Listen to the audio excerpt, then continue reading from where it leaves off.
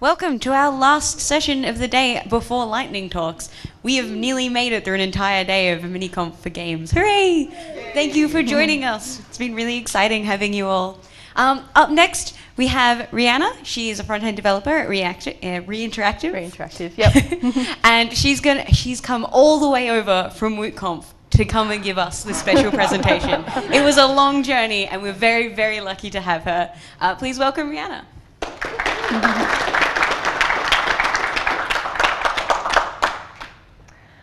Hi.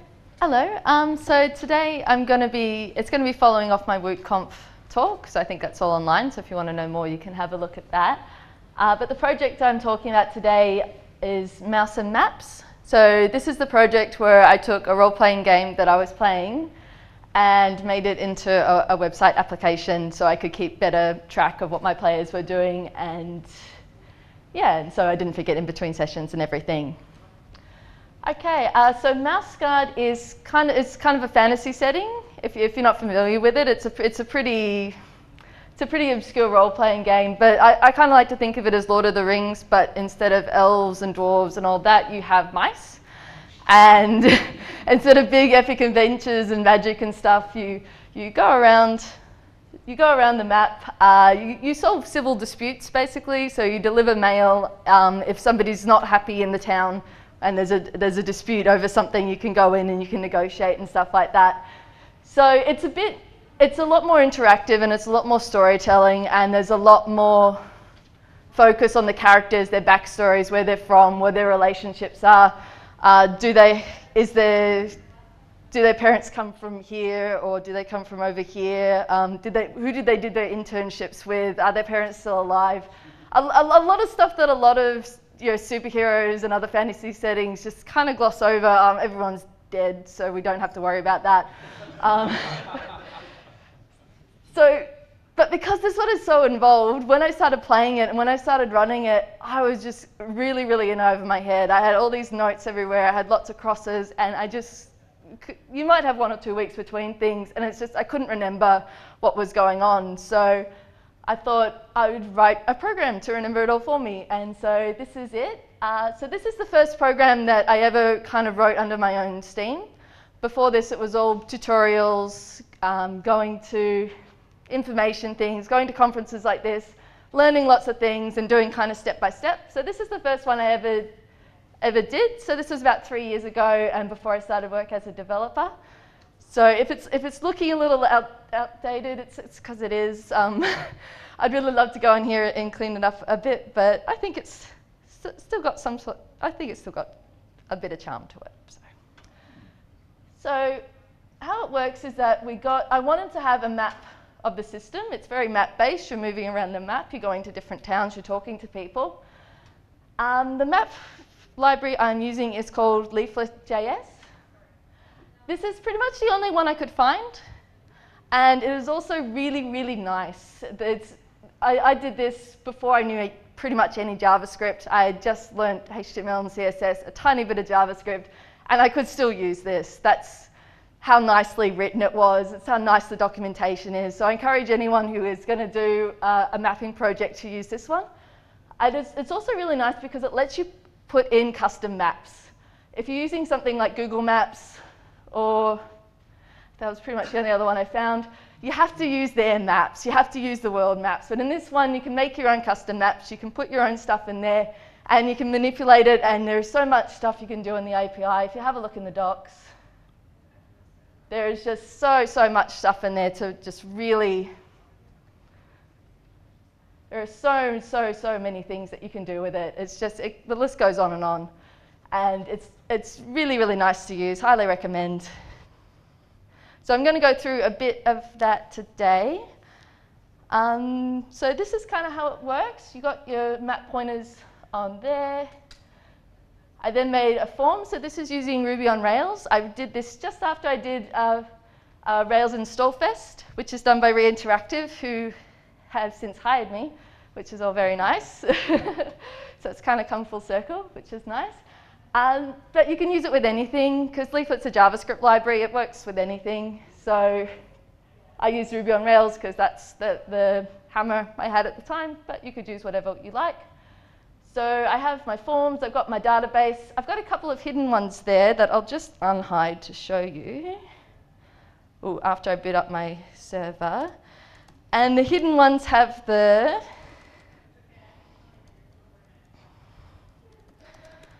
longitude and latitude in it. I didn't keep them on here because I figured no one wants to see it and you don't want to have to go in and manually do it. And so what I do have is I've got a lot of JavaScript in the background that handles the longitude and latitude, which I'll get to in a minute. I'll just show what a fresh one looks like. So this is a fresh one. So I've got some zooming action going and I got some click and drag, so you can drag around. You can click on the markers you've already done and then it shows you the information that you've put in about that, and then you can type in more information. And if you want to do a new one, you can right click on it and you can come down here and you can type in what information you like and you can save that. And then when you come back up, it shows up there. So that's the interface I wanted. I wanted something all on one page. If you're not familiar with Ruby's on Rails, by default, it comes with a bajillion pages to do everything. It's got a show page, an edit page, and an everything page. And yeah, I wanted to kind of move away from that, have it all on one page so I can move around, I could do my forms, then if you want to update that, you just click on it. Some stuff is here. And then you can just click update and then it updates. So it's all really nice. It's just on the one thing.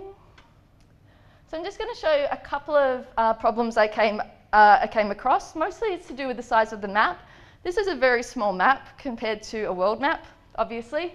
With a world map, when you're scrolling from side to side, you're going to get more map and it's going to go round and it's obviously a sphere and so you go around. So you don't want to stop that scrolling there. So I had to add some stuff in there to basically bring it back so you couldn't be cheeky and try and go from side to side because they're mice, they haven't explored very much. They've explored up to about here.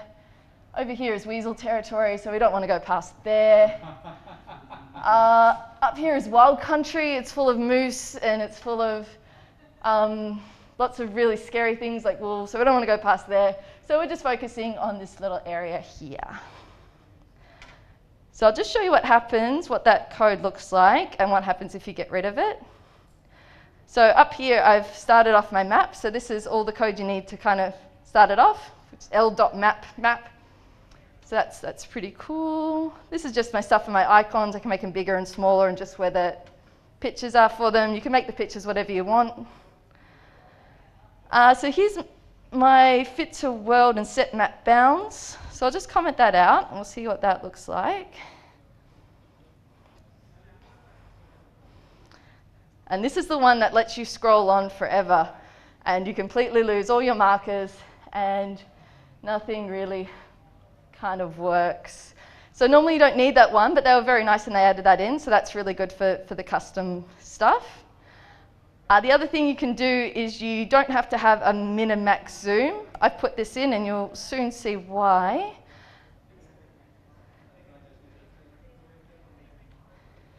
Because this is kind of how it looks to start with. This is at zoom size 0. I had to learn a lot about maps and I had to learn a lot about tiling and cutting up maps and all that sort of stuff. It handles a lot of stuff for you, so I didn't have to write anything to do with the zooming. It was all there for me. I did have to get the map and cut it into pieces for each of the zoom levels. There's a few things that'll help you out with it.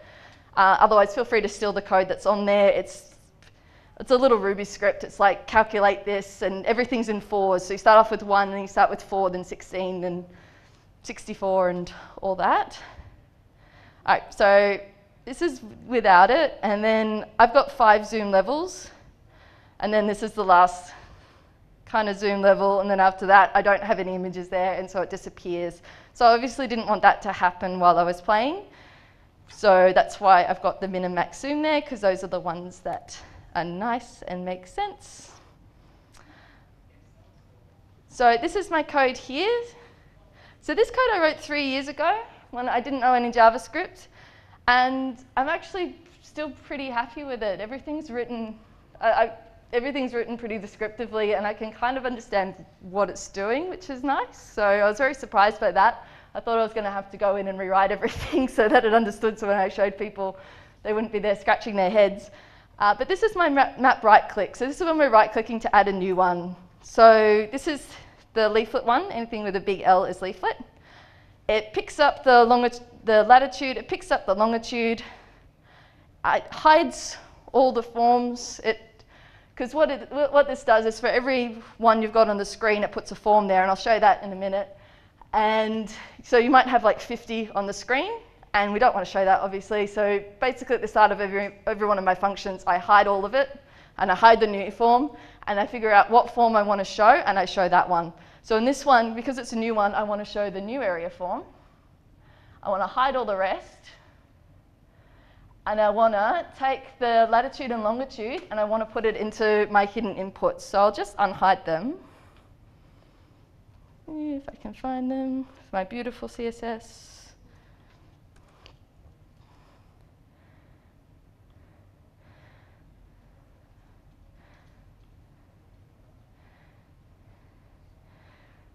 So now whenever I right click on anything, here's the longitude and latitude here, and it just automatically puts it in there for me. So I don't have to think about it. You can't go in there and edit it after the fact.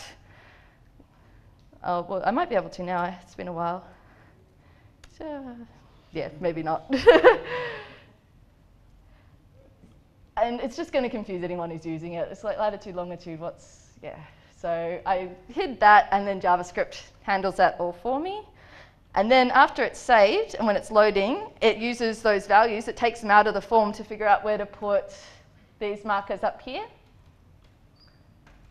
So that's pretty much the same, just reverse. So when you click on it, it gets out for each of the area forms that are there, it takes out the latitude, it takes out the longitude, it takes out the name of the place where it is. It then uses the leaflet marker thingy, chucks those values in. You can put which icons you want, so you can have them whatever colors and whatever pictures you like. And then it just adds it to the map. And that's pretty much all it does, apart from this other function, which just hides all the forms again and just shows the one you want. So if I get rid of this, with all the hiding, we might be able to, oops, that's Skype, I don't want Skype. We can see that all the forms are there. So at the start of every load, it finds all the forms, it puts all the information in there, and then the JavaScript, what it does is it hides the forms that you don't want to see. It just shows you the one you want. If you make a new one, it fills in these longitude and latitude for you, so you don't have to think about it, you don't have to worry about it. And then, so if it's already there, it's already saved, it then figures out where that is on there, it puts it in the right spot, and whatever name you've got in there, it puts it up there. Yeah, so that's pretty much it for that. Are there any questions? Or anything you want me to see or uncomment? Yep. So I have a question for you. Yeah. This is up on a public website as well? Yeah, this is a public website. What is the website? mouseguard.heath.cc. And related to that, what stops your players from going there and reading the code? Absolutely nothing. If you look at my GitHub repository, which I hadn't looked at for a couple of years, it's got on my thing to do, add in administration and login. Yeah. I used to use an online wiki to manage my campaign notes and whatnot. Yep. And to Paul's question, I used to put some false information. Oh. For each page, there was a DM notes tab or a DM notes subpage, and I would just add false information so that they relied upon it. It would lead them astray. Yep. Yeah, at the moment on my main one, I've just got I've just got set up one, so it'd just be for a new, fresh game. I don't have any. It's just got notes that I got out of the book. But yeah, you could troll your players, and you could have like a player-only view where some things are disabled and and all that.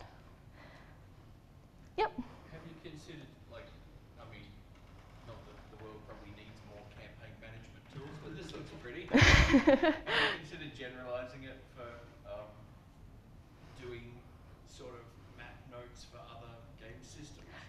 that's where I thought it was. That's kind of what I had in mind for it. So the next step was going to be to create logins so people could log in. You could generate a new one. You could keep track of different campaigns that way, and because at the moment it's just one database, so it's pretty simple.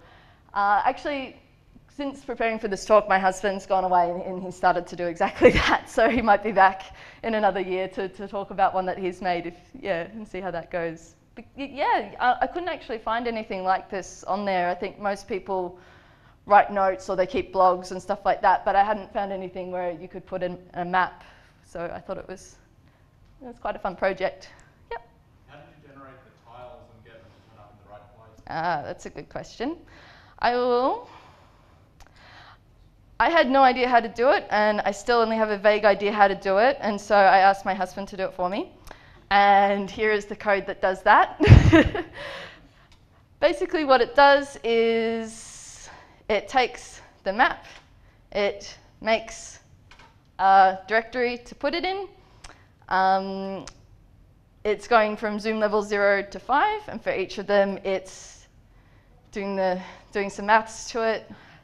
And then it's cutting them into pieces and it's putting them into the right directories. So feel free to steal this if you like. Otherwise, there are programs that do it. Otherwise, if you're really keen, you could do it in Paint or Photoshop or something like that. Because I'll show you what the files look like, because it's just literally the same picture, just cut into 4 pieces, 16 pieces, all that sort of stuff. So this is, so in this one we've got 0, 0, 0, and that's what the map looks like, it's just 1. And then we've got 1, 0, 0, which is kind of this top quarter, and then they've got 1, 0, 1, which is the next one across, and it just cuts it up and it puts it into this one, and this is the format that Leaflet want it to be in. And so if you put it in this format, then there's a line up here, which is just GitHub Pages tiles. So when you're doing your tile layer up here, you just tell them where all your files are, and that's the format they want them in, the ZXY format, and then it handles all of it for you. You just have to put this add to map thing, and it puts it all there for you, and it handles all the zooming, and it handles all the positioning, and yeah, it's really cool. Wasn't too painful. So Those aren't geo-referenced tiles? No, this is just from a PNG. Like it's. Yeah. So how do you get the lat long? The, From where you the click? program works it out for me. Right. Okay. Yep. It's just physically wherever the. Yep. On map right click, you get the event, and then in the event you get the latitude and you get the longitude, and then I put that into my inputs.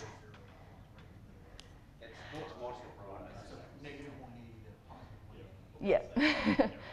I wasn't quite sure, but yeah, those seem to be the sort of numbers that were popping up. I think 0 and then, yeah.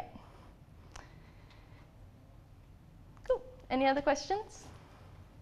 Where are you going to take it from here? Ooh. What I was hoping to do, one of the really cool things that Leaflet does is it lets you draw lines.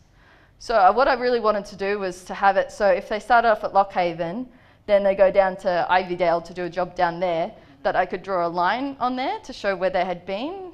They had some cool stuff about it, and I tried to write some, but I might go back now. I've got a bit more JavaScript experience and have a look at that, because that would have been really cool to. I'll see if I can find an example.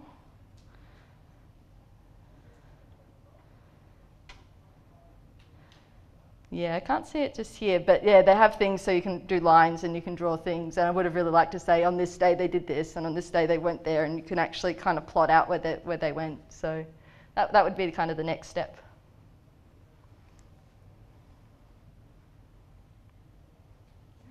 Cool. Well, I think that's me done.